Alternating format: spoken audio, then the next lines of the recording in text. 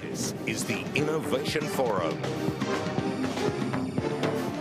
Hello, welcome to the Innovation Forum, coming to you from the ACS offices here in Barangaroo, Sydney. And tonight, we're talking about deep tech. Sounds ominous, doesn't it? It's the cutting edge of technology, things you didn't know. And while it might sound ominous, and some people think it's all about artificial intelligence, AI, and the end of the world, in fact, it could be the saviour of the world. We have a fantastic panel. We're going to debate all the issues on it, tell you a lot you didn't know about, but you're going to be hearing a lot about, and you'll be ahead of the pack on knowing. So let's start with a little bit of background on what is deep tech. From mapping our existing horizons to finding new ways to improve the way we live, deep tech is best described as technology at the bleeding edge. Deep tech is really something that typically we haven't done before. It's the application of technologies in a combination that's new. It's likely to disrupt an industry. It's likely to address a really complex problem in society. It's where the application of science, technology and machine learning has the power to change the world. And changing the world, one family at a time, are the Tran brothers at Harrison AI. So our first project was in the field IVF, where we have a partnership with Virtus Health, the leading IVF providers here in Australia and Europe, to develop an artificial intelligence software that help embryologists select the best embryo for IVF transfer. The collaboration with Virtus Health stands to dramatically improve IVF outcomes for hopeful parents. So traditionally in the past, an embryologist need to grow a human embryo in multiple test tubes over 5 days, for example.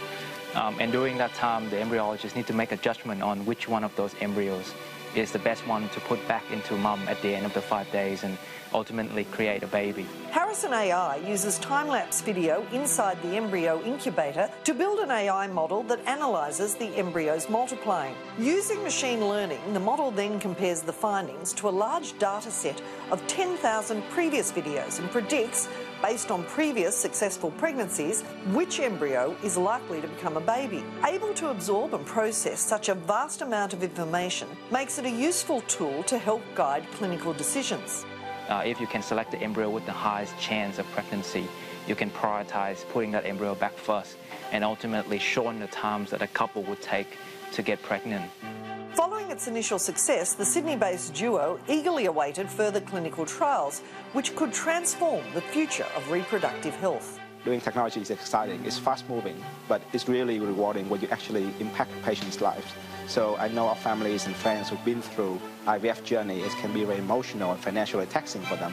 So by using technology like AI that give them a better chance of being successful, we're really happy about that. The brothers are now working on using artificial intelligence in the field of radiology and are looking for funding to help grow their business. Elsewhere, the team at Soul Machine are creating deep tech with a friendly face. We're creating digital humans that can see, hear and feel your emotions. And really interestingly, they can respond back to you in an emotional way, and they do that completely autonomously. ANZ Bank in New Zealand have Jamie. They've had her in public now for about 12 months. What can I help you with? And have had rave reviews. A lot of people look at what we're doing and it's really cool stuff and it seems like it's fantasy, but the reality is there's a whole lot of organisations that are getting value out of what we're doing now, and there's a lot more to come. Deep tech is a growing industry and for a very good reason. In areas like quantum computing, it has the potential to find the answers to some of our biggest problems. Problems that a quantum computer will be able to solve fall into two categories. There's your simulating quantum systems type problem and your sort of solving big mathematical problems. So in the area of simulating quantum systems, these are things like doing quantum chemistry simulations better, doing biology simulations better, and an application of that could be designing new materials, designing new drugs, doing analysis of how drugs interact with proteins. And then on the other side, in the mathematical area, this could be improving our optimization algorithms or our machine learning algorithms, or very, very far into the future, being able to do faster. But there are challenges. Building skills in these new technology sets, particularly in deep tech domains, is difficult, it's complex, and it's really hard to bring those skills from the market. So investment in skills and having the right tools and technologies and knowing, what you can do in-house and how you partner with others to get the best outcome and maybe not replicate something that's already there. Ultimately, the future is for us to decide. Joining me now to discuss what our future looks like are three experts in the field who are helping to build it. Let me introduce Dr. Rob Newman, CEO of location intelligence company Nearmap. Welcome to the show. Thank you. From the University of Sydney, machine learning expert Professor Sally Cripps, and welcome to you too. And from the venture capitalist from Telstra Ventures, Albert Bielinko. Thank you very much. Look, before we get into what you each do and bring to this area, I want to get your definition of it because I'd vaguely heard the theme. I didn't know deep tech was a thing. Is it something we need to know about? Sum up to quickly what you think deep tech means to you. For me, deep tech is anything that's had a big investment in some technology that's disruptive to human behaviour. So if we've researched it for a long period of time and it creates something fundamentally new, that's deep tech. The example we all talk about at the moment is artificial intelligence, but that's only one piece. There's a lot of components that come together to create something that is helpful for humanity. Now, Sally, you are an expert in machine learning. Now, that's where deep and shallow, there are definitions there, aren't there? Well, yes, there are. So there's something called deep learning, which is a technique that we use in machine learning and which I think probably gave its deep tech its name. So for me, I think it's useful to talk, in talking about deep tech, to talk about what it may not be and to divide this digital disruptive period into two groups, one of which I would call shallow tech, and that is where, characterised by lots of data, you're doing relatively simple operations on that data to solve simple problems. Typically, the operations are grouping people into categories that they have similar behaviour. Do you read Vogue? Do you read New Scientist? Do you read Time magazine? And then using that to try and predict what that person may buy in the future. So that's shallow tech? That's shallow tech. Well, tell us what deep tech is. So deep tech is dealing with complex problems for which there's no simple solution, for which there are many people that are needed in order to solve it. Data, funnily enough, is often very scarce in deep tech problems, and the decisions that you make in deep tech problems are important decisions that can have big consequences and they're not readily reversible. So they're the characteristics where deep tech comes into its own. Albert, you're a venture capitalist. Are you looking, is that the big new thing? Do you look, oh, beauty, is that deep tech where, the money's there? Tell us how you look at deep tech. Yeah, no, great question. So to me, deep technology is all about, is there some fundamental innovation that's occurred that's allowed us to do something that humanity couldn't do before? And so usually there's intellectual property there that you can protect with a patent, for example.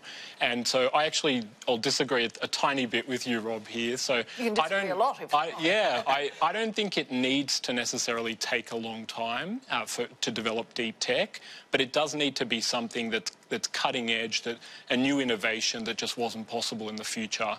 And to me, the thing I really like about deep tech, and it is definitely an area we invest in, is that it's more defensible. There are less people in the world that can innovate and create a LiDAR that lets self-driving cars see, for example, than, no offence, but a survey, for example, a company that makes a survey, a software product that is a survey. Or an app. Or an app. The apps, yeah. We all hate the apps and not deep technology. Well, the apps are necessary to get to the deep tech. You're going to defend the apps. Okay. But actually, just picking up on Albert's point there, I think to get something that is defensible and is disruptive, it does take a lot of investment. Otherwise, anybody can do it, right? So, it does. Yeah.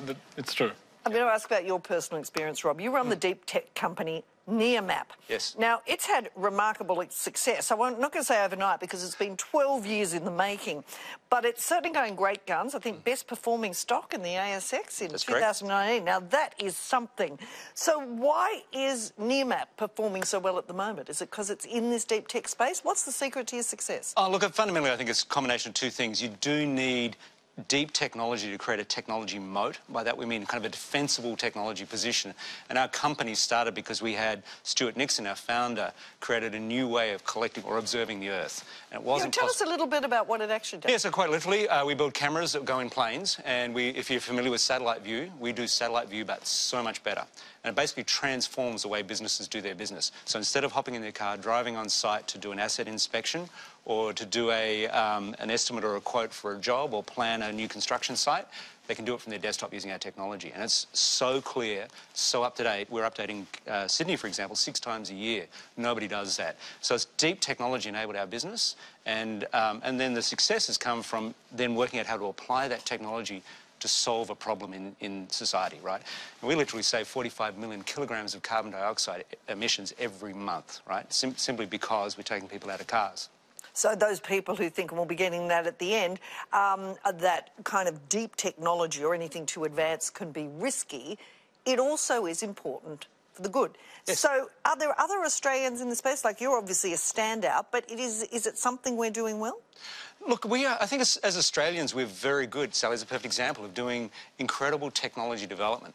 I think where Australians aren't as good, and I'm hoping that Nearmap is a good example, and there are other companies that are doing it, is then being able to commercialise that, and right? We'll be talking about that a little bit later on. But that's the point. I think we are great technologists. We do see the opportunity, but there is much more we need to do as a nation so that we have more deep tech being developed and commercialised.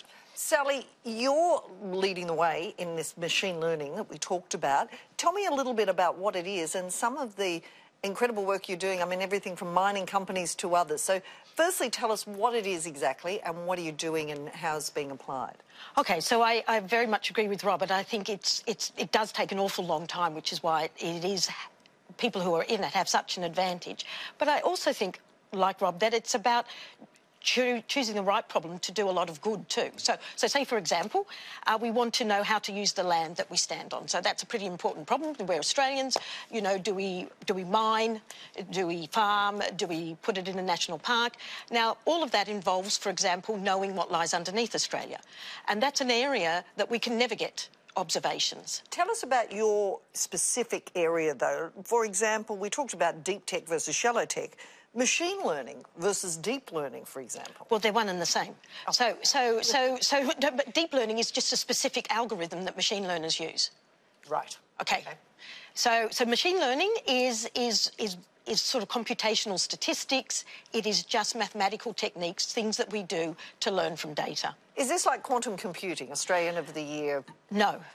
No? No. So quantum computing would very much be deep tech, but it would not be on its own. So I can give you an example of a work that we're doing which involves... That's what we'd like. OK, so quantum sensing. So quantum sensing, we want to know what's under the ground, but we can't see what's under the ground. If we think of a drill hole, it's going to be $100 million. So clearly that's not what we want to do. So we're working with a group from ANU where they actually freeze atoms down to absolute zero, which is about minus 273.15 degrees Celsius. And why is that important? Because they slow the atoms right down. And they slow the atoms right down, and then we measure the rate at which the atoms drop. And that tells us gravity, and that tells us something about what lies underneath. Hence why you might be working with a mining company like Newcrest, would it be? Well, we would, but it's actually, that's just the physicists, that's just the data. It's then what you do with the data. So we use the data to construct probabilities of what worlds lie beneath us, and that's very important in decision-making. OK, well, at least I've learnt the difference between quantum computing and quantum learning today, sensing today. they were sounding the same to me. Now, Albert, Telstra Ventures invests heavily in this space, obviously. What are you seeing at the moment in the deep tech area here in Australia? Because I know you invest in overseas as well, but just tell us what's a bit about what your company's doing and what it's like, what the market's like in Australia first. Yeah, of course. So Telstra Ventures is a venture capital firm that's been going for about 8 years now. We've invested more than 400 mil in 59 technology companies so far. And the fund is an independent entity, but is backed by Telstra and HarbourVest, a US institutional investor as well. In that time, we've been fortunate to partner with some really great companies all over the world, and we've partnered with a bunch in Australia as well. One of the companies that we invested about a year ago that I think is a really great example of deep tech is Movis. And Movis has made a sensor that magnetically attaches to to any fixed rotating machines. It then encapsulates and, and gathers a bunch of data about the machines, such as the temperature, sound, vibration and current, and they incorporate third-party data like humidity in the area. They then use machine learning to predict the failure of the machine before it occurs. So that is a huge innovation if you're someone who owns a lot of assets and you care about maintenance. So we're very excited by companies like that. And a lot of interest here, as I said, you do a lot overseas, but there's plenty to invest in here in Australia at the moment? Yeah, correct. I mean, most of our portfolio, in fairness, is in the US. We've made 7 investments in China so far, where we have 2 local investors. But, you know, in Australia, we have backed, I think, 8 companies so far. You know, we've backed another company, Panviva, which is in the customer experience space. So they are basically trying to ingest information about knowledge, where knowledge is stored in an organisation, to provide a unified view for agents in the contact centre. And so that's a great improvement on the status quo as an agent answering calls.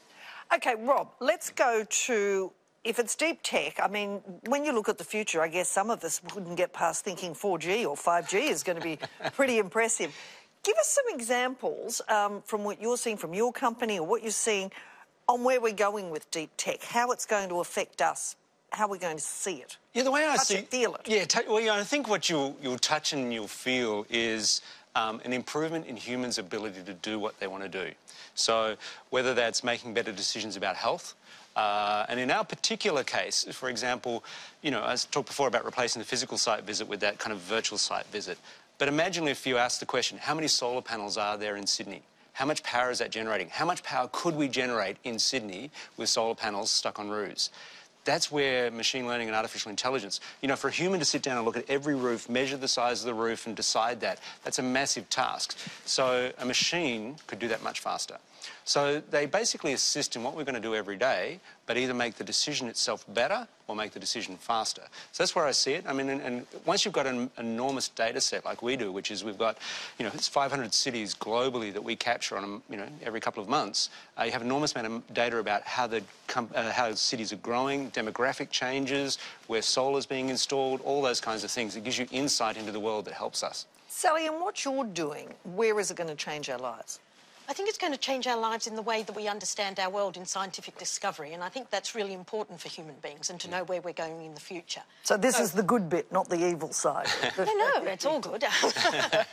So, for example, we're working with geologists to understand the possible trajectories of the Earth's evolution, how tectonic plates moved around, how stars are formed, and we're actually using their science together with our mathematics and combining them together to get deep insights, not shallow insights, but really deep insights into the way our world works, but also into the human condition too, because we also work with a lot of social scientists. Do you, as somebody who's an expert in machine learning, do you feel you're at the cutting edge of technology? I mean, to you, is it a job, or do you actually feel every day I am right on the edge of what they call the bleeding edge of technology?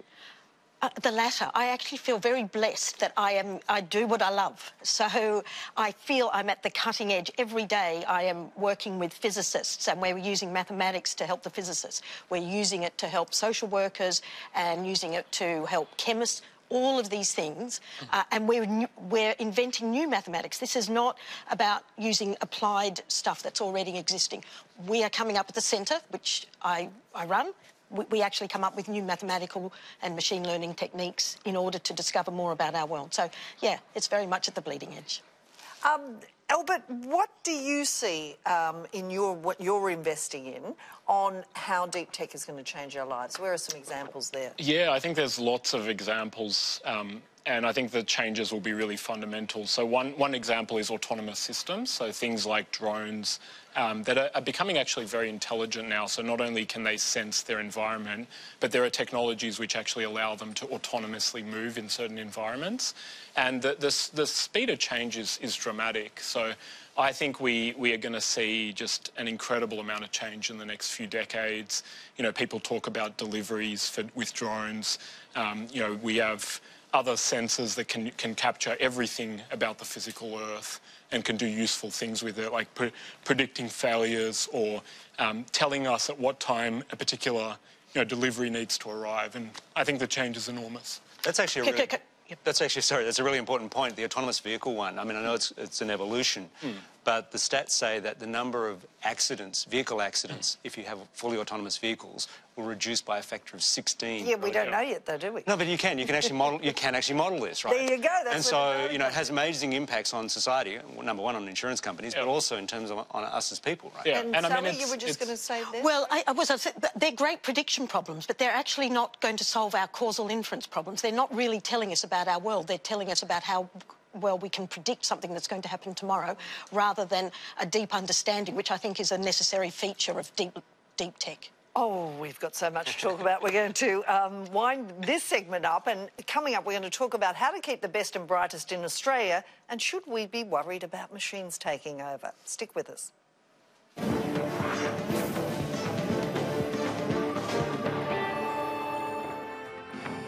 This program proudly supported by ACS.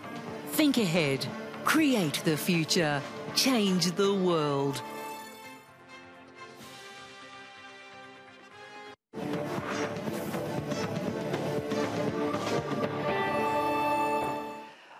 Welcome back to the Innovation Forum here at the ACS offices at Barangaroo in Sydney. We're talking deep tech tonight, and our panel of experts, let me reintroduce them. Dr. Rob Newman, CEO of location intelligence company Nearmap.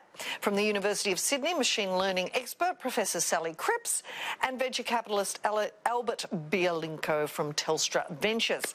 Now we're going to get to the crux of it. You've made deep tech. You've explained it, you've told us how important it is, how attractive it is, but where's the money coming from? Do we have enough money? Obviously, Albert, this is your area. You're from the venture capitalist arm of the telecoms provider. So give us an idea. Is there a lot out there? What are you looking for? Because you, as you said in the last segment, you invest a lot overseas, about 8 companies here. What is it you're looking at? Yeah, no, really great question. So we are looking for companies that are little today, but in the future could become really big companies. And we invest in often quite early stage but promising companies, and we take on a lot of risks, and we adopt a portfolio approach. So some of them will not achieve all they hope to, but some of them will grow and become huge. But what are you looking for? Yeah, so we look for, we look at the status quo that a company is attacking, and we ask, how much does this change or this technology change the world for that customer? Is there someone that will actually pay for that product? And is it something they'll love? And then we look at how big could it be if it really takes off. So is this a problem a lot of groups have and a lot of people have, or is it a very niche problem? So we really focus on also as well the team. Is the team that's there, the co-founders, are they the right people to deliver on the vision? Is there a lot of money around for deep tech? As I said in the last segment, is that the one everybody wants to get into? Because when apps were big, they were all in apps, as we know, apps. But is it now deep tech? Yeah, is there a lot of money going into it? Yeah, so there's been several $1 billion of venture capital that's been raised in Australia in the last 3 years. Wow. So we're one of the funds that have raised money, but there's a few other really great funds out there as well.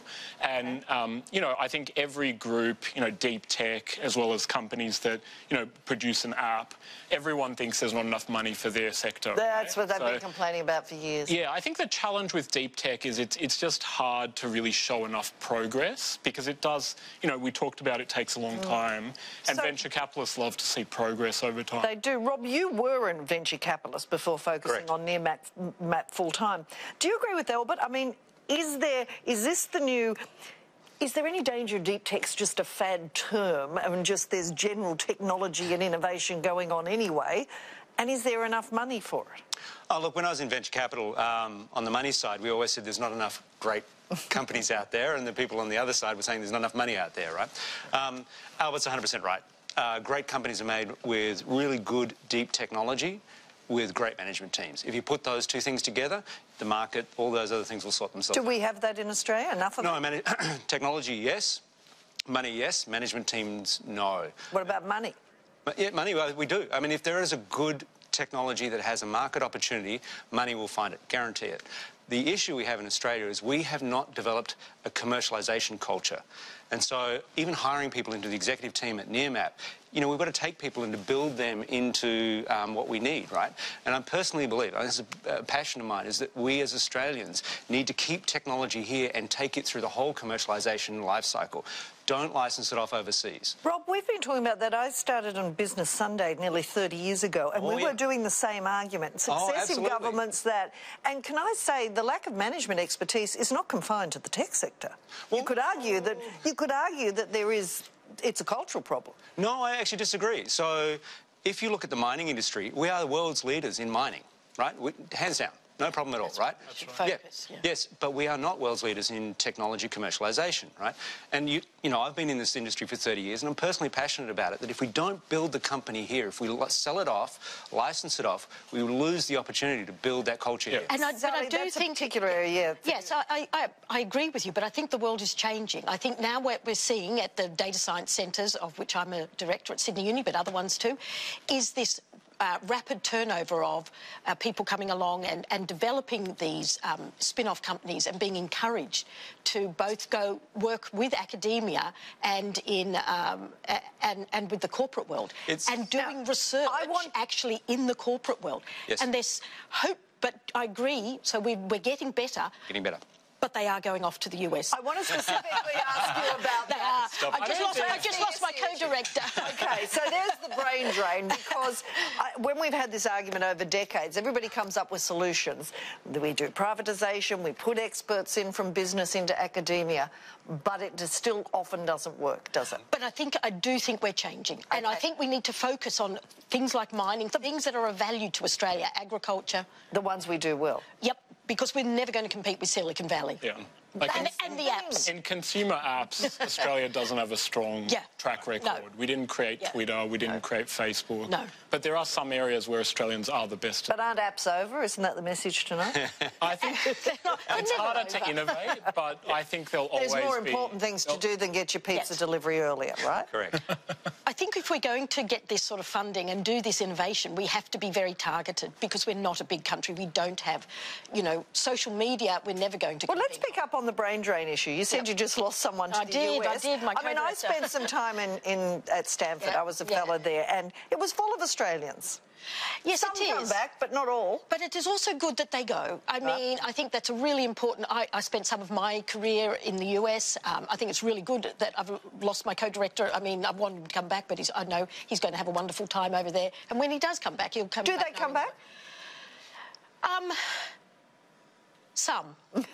I think it would be nice to attract other people, talented people from different countries into Australia as well. Yeah. Albert, is that what you find when you're investing? I mean, are we losing the battle to keep people or attract? I mean, we always talk about the brain drain, and I'll get to what governments can do, but we also have the problem attracting, which seems ridiculous given it's an attractive place to live. It's a very attractive place to live. We just don't have enough people who have certain types of experience in Australia. So, for example, there aren't a lot of people in Australia that have had the experience running technology for a product with millions of customers. Of course, in the US, they have NASDAQ, Albert. There's a whole stock market dedicated to this. Is that a problem for us? I mean, how can you compete with that? No, I think you'll find some Australian companies will eventually, you know, like Atlassian, who chose to list on in a US market. I think you'll find some of the companies that do become best in the world from Australia will increasingly list both on the ASX and in the US. Rob, both are capital sources. How do we encourage companies like Atlassian to... Yeah, it's a shame, actually. I mean, I think, you know, look, Atlassian, great company, but it's a shame that they've kind of kept Australia as the development group and, in fact, the headquarters over there, right? And, again, I think as Australians, we've got a commitment, and that's what we're doing at Nearmap, a commitment to keep the commercialisation here. Now, to the question, and I agree 100% with Sally, which is we have to pick winners. And, you know, if you're going to vector into the conversation about government, government actually, if it has a role to play, which I sometimes argue against, but if they do have a role to play, they have to say we're going to be the world's best at mining technology, we're going to be the world's best at... But you're talking the government should pick winners, because that's anathema to many I know, so politicians. my standing position is government should get out of the way. Right, yeah, everyone says that in business until they need help, and then it's hands out. We've built a great company. Okay, you never took any grants or anything? No, there's other than the R&D tax rebate, but no, we don't take grants. We built a real company. So you can do it. What job can government do? If they're going to get involved, right? They do need to say Australia is going to be good at this, right? And kind of bring a critical mass, right? If you look at, I agree with Sally, we cannot compete against... Tell me what you're talking about specifically. Are you talking about things like not cutting the R&D support in the last budget? So those things, those programs actually cause more trouble in our industry than they help. Okay, even though you took some of the R&D... R&D tax credit is the only one... The reason why is it stayed around for a long period of time. All the other programs keep changing. I'm probably going to disagree with you here. Because without government funding, yes, it is crucial. But increasingly, we are getting our funding from industry. So... is that a good thing, though? Because we've seen a lot of conflicts of interest on it, and some... It depends, we've done pretty well until now. It depends. So we've been very lucky. You know, we've got great mining companies to invest, and they've given us a pretty broad scope in which we can do research. And so I think that it is good that we get industry in, because we actually have to prove impact. And I think academics have been a bit slack in Australia about proving impact. So I think getting industry is good, but I think also forming partnerships with overseas universities is actually also a really good way to go. We've got a partnership with something called the Alan Turing Institute in the UK, and they were particularly interested in us because they wanted to learn more about the mathematics of how you would figure out what's under the ground, so the mining. And they've come in, and so they've then given us a lot of skills. But there'll always be a role for government funding, though, I presume. You can't take it all from... It's not going to end up like the US, where they're so reliant on private. No. We are different to that. No. So we would get most of our funding from government, but increasingly more from industry, and I don't see them as being an either-or. I think that actually government and industry should actually work together. Albert, from your point of view, without being critical of your industry, I always love the way VCs come in. They take the advantage. Our wonderful academics develop things. They do it. They're terrible at commercialisation. Certain companies succeed, but I won't call you vultures, but there used to be that term. But you come in and get a lot of the expertise that's there that the taxpayers have paid for.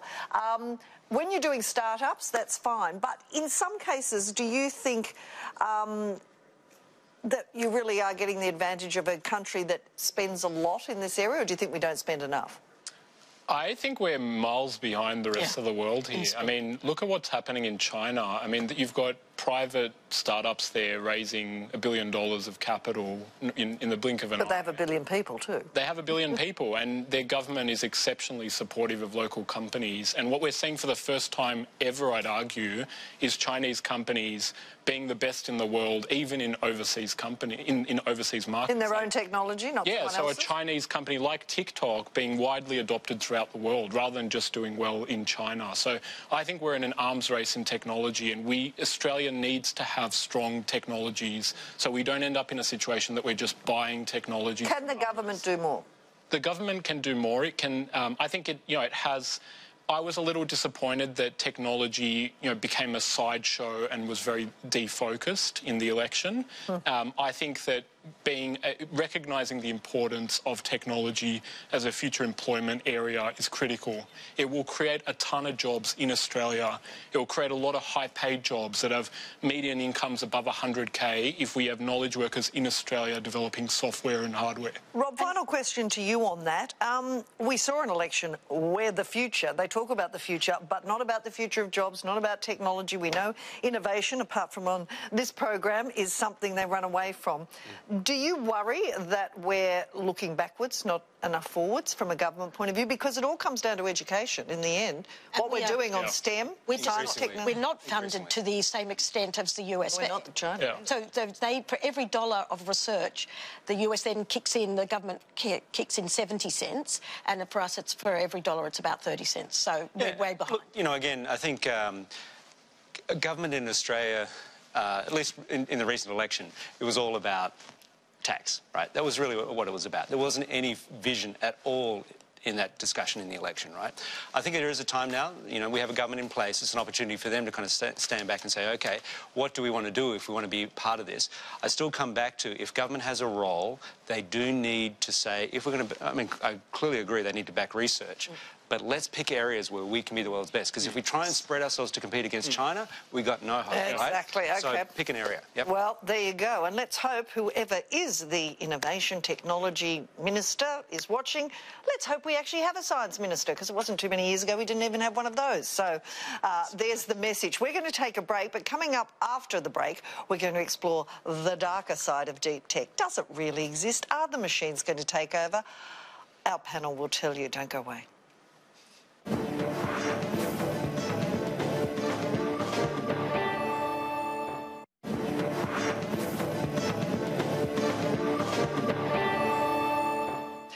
Welcome back to the Innovation Forum here at the ACS offices at Barangaroo in Sydney. Tonight we're talking deep tech, and now we get to the nub of it. Are the computers going to take over? Is that science fact or is it science fiction? Here we go. From The Matrix to 2001 Space Odyssey, since computers were invented, our most creative storytellers have imagined a future where the robots take over and we're all held hostage to invention. But is there any truth to this science fiction? One of the most celebrated personalities behind machine learning and the application of AI, Elon Musk, warns that our future could be scarier than even our wildest dreams. Very close to the cutting edge in AI, and it scares the hell out of me.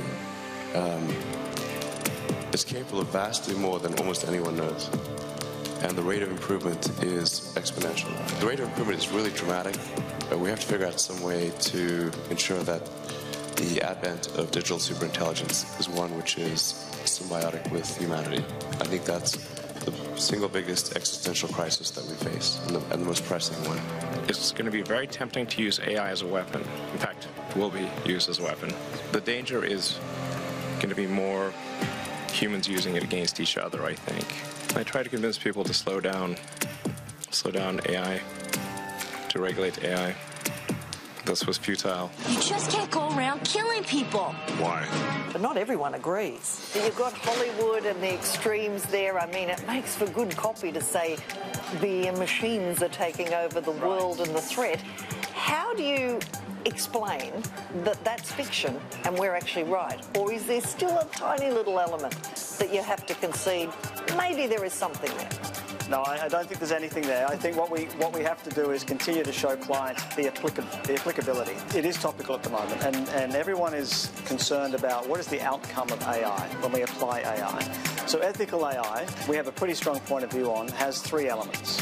One, it has to be around augmenting human intelligence. So it's driving everyone to a better outcome. It has to be around you own your data and the insights that come from any AI experience with that data. So you own that, not anybody else. And thirdly, the openness and the transparency of how the information and the insights come. So what are the algorithms that are being applied around AI? And so those sort of three principles that we're operating on is what we see as a framework for ethical AI.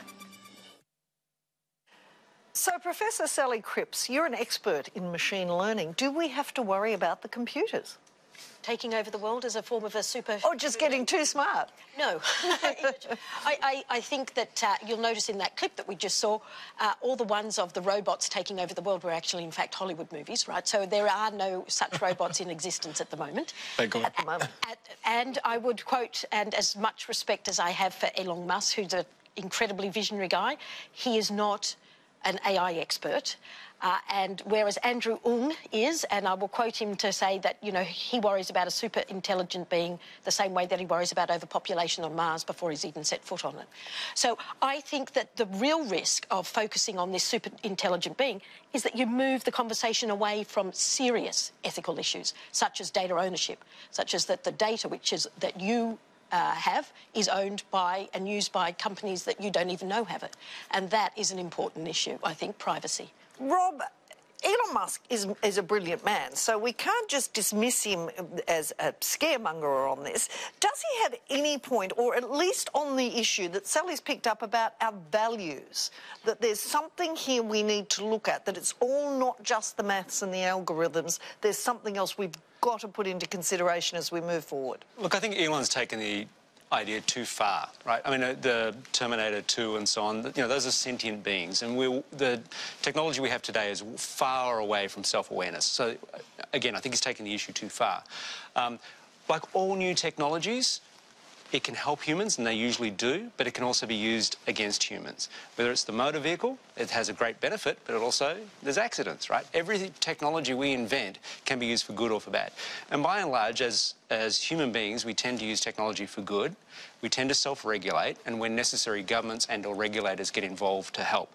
And in our industry, I mean, we're collecting an enormous amount of data about the real world. We self-regulate. You know, we don't show people's faces. We don't show license plates. We self-regulate. Some people, you might be a good guy, but some people do abuse it. They can use technology. They can, and that's where, as an industry, if we don't self-regulate as an industry, then that's when government... Like the banks.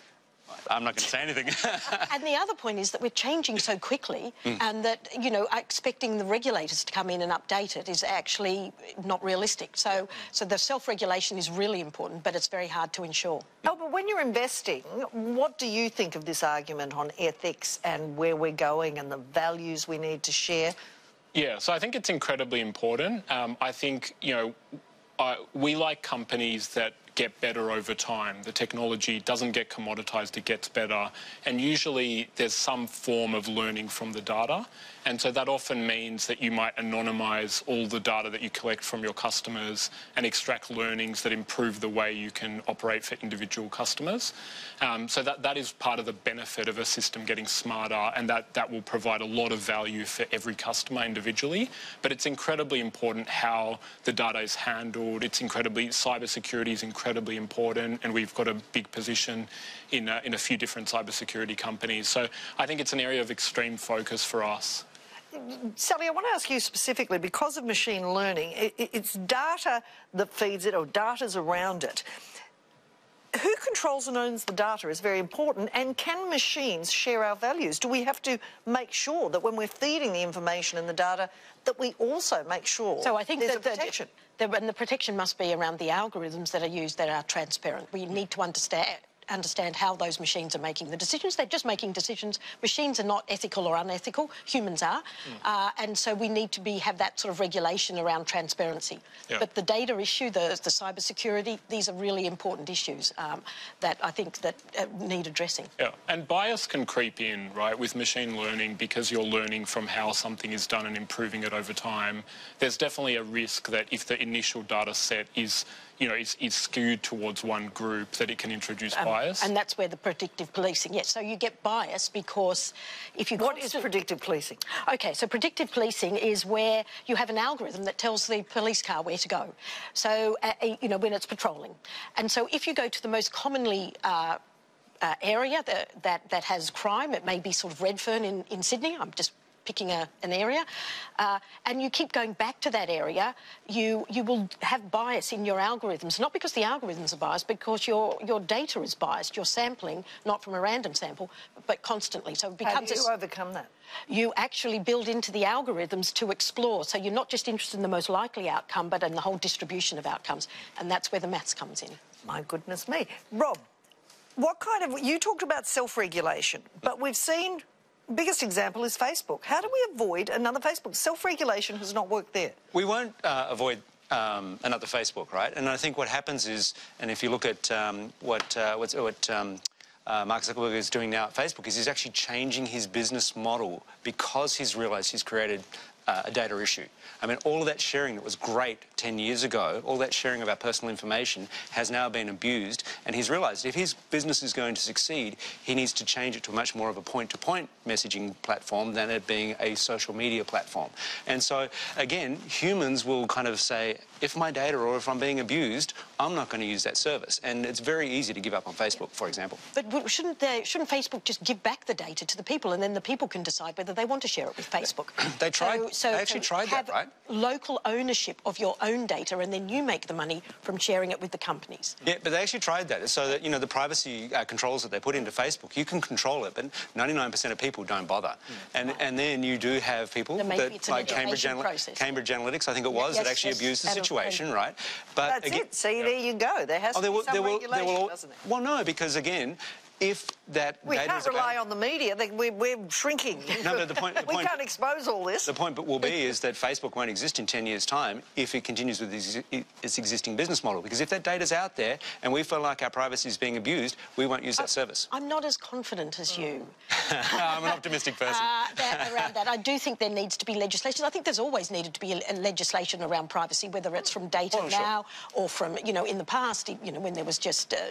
before the digital age, there always was legislation to protect people's privacy, and I think so. One downside of forcing legislation is that Facebook has the resources and has armies of lawyers to meet the legislation, but you might get to a situation where you stifle new entrants because they just can't fund all these lawyers and they can't meet all the requirements day one. So I think if there is legislation, we need to find a way to actually foster competition. So it's not just, you know, we have 300 lawyers, we can handle any regulation we like, but these 4 startups, you know, they need to fundraise every year and they're not going to be able to do that. The same challenges, it's clear Deep Tech is going to face the same challenges as shallow tech, as anything, and obviously we've learnt a lot, and I cannot thank you all enough. We could obviously talk all night, but at least our viewers are going to know what Deep Tech is and where we're going. I want to thank our panel tonight, Dr. Rob Newman, CEO of location intelligence company Nearmap, from the University of Sydney, machine learning expert Professor Sally Cripps,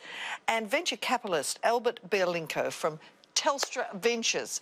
As I said, thank you all very much. I think we can take it that we've learned something more about deep tech, and it's going to be something you will be hearing a lot more from. And you'll be hearing from us on the Innovation Forum, back with more, the show that's not afraid to use the I word. And now we have new government back in town. We'll be interested to see what the future holds. But coming up next, the great Paul Murray. I'll be interesting to see what he tells us the future holds. Stay tuned on Sky News.